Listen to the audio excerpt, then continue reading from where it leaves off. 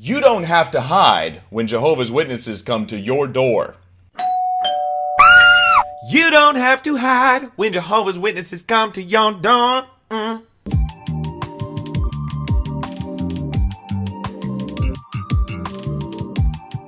All right, we are back. I'm Michael. And I'm Lakia. And this is Voice of Reason.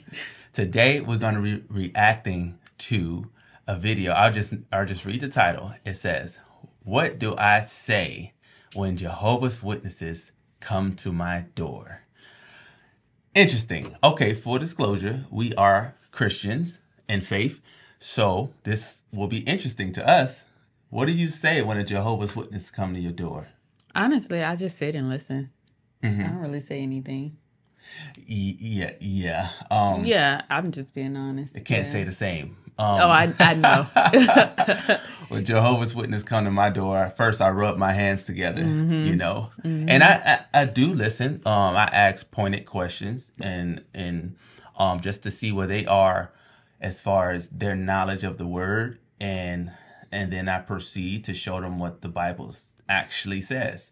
So let's see what Mike Winger has to say about this. One of our favorite, he's one of our favorite teachers. Pastors, teachers, yeah. Let's see. This is an old video of him, so don't judge. This is like 8 years old.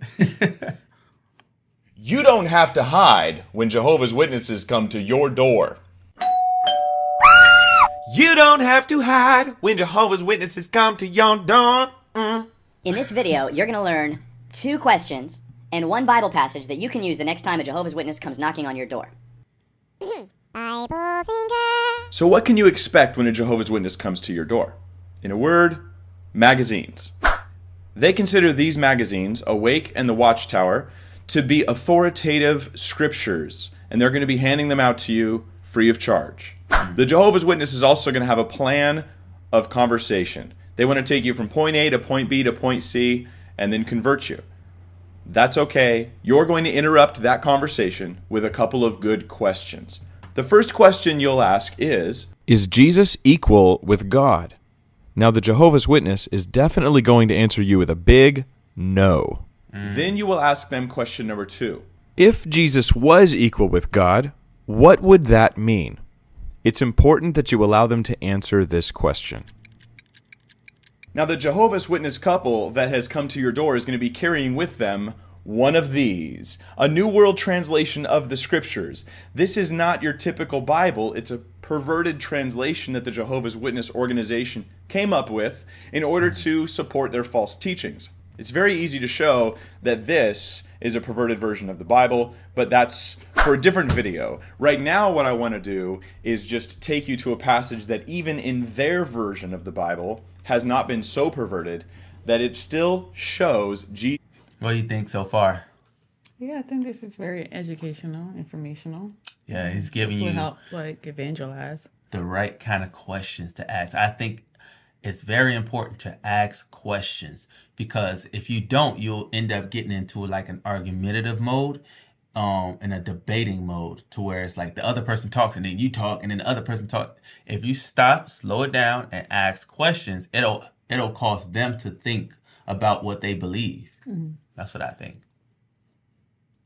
This is equal with the Father. In John chapter 5, Jesus heals a sick man and is confronted for doing this healing by the Pharisees, who are upset that he performed this miracle on the Sabbath and asked the man to take up his bed and walk on the Sabbath. The way that Jesus answers the Pharisees, and even more the way they respond to him, declares to us that Jesus is in fact God in the flesh. We pick up on verse 16. So on this account, the Jews went persecuting Jesus, because he was doing these things during the Sabbath. But he answered them, "My Father has kept working until now, and I keep working." And in case we didn't know exactly what he meant by that, well, verse 18 reveals it. On this account, indeed, the Jews began seeking all the more to kill him, because not only he was breaking the Sabbath, but he was also calling God his own Father, making himself equal to God. Now, this doesn't say that it was the Jews' opinion that Jesus was making himself equal with God. This is John's commentary declaring, in the New World Translation, that Jesus was, in fact, making himself equal with God. Jesus goes on in verse 23 to declare, "In order that all may honor the Son just as they honor the Father. He that does not honor the Son does not honor the Father who sent him."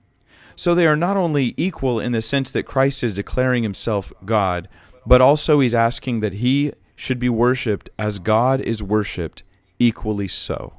So you're going to be focusing on verses 18 and 23, emphasizing the idea that the Bible clearly teaches that Jesus made himself equal with the Father. You'll remind your Jehovah's Witness friend that they know that this equality with the Father means the deity of Christ, which is why you asked those two questions to start with. This isn't going to be the end of the conversation, but hopefully you're planting a seed in this person's mind to get them closer to the knowledge of Jesus, to get them closer to the knowledge of God. And so you will leave them with this rock in their shoe, with a seed for their thoughts, something that they can't reconcile with what they've been taught. So there's two questions and one Bible passage that you can take your Jehovah's Witness friend to the next time they come to your door. Next time you hear a knock on the door, I hope you're ready with some good information for that person, because they may have come to evangelize you, but you can give them some great news instead. You don't have to hide when Jehovah's Witnesses come to your door. Are they gone yet? Have they left us in peace? So, yo, if you're familiar with Mike Winger, you know that this video is very, very cringy, because he does like super professional, like super crisp videos now. Yeah. But he was having fun though. I love it. Very informative. I like how he makes it so simple. 2 questions, 1 scripture. Have it ready. You don't even have to think, you know. Right. It's ask them 2 questions, show them what the Bible says. If they argue against what the Bible says, that's a whole different story. You know what I mean? It just shows that, is your faith in what the Bible says, or is your faith in what these pamphlets say? Right. You know what I mean? Yeah. What'd you think? Same. Yep. Okay. Well, let us know what y'all think. Write your comments if you're a Christian. If you're a Jehovah's Witnesses and you have some questions, comment below. Let us know what you thought of this video. And share it. Share it with Please. with your friends. Share it with your family. And yeah, hope y'all have a good one.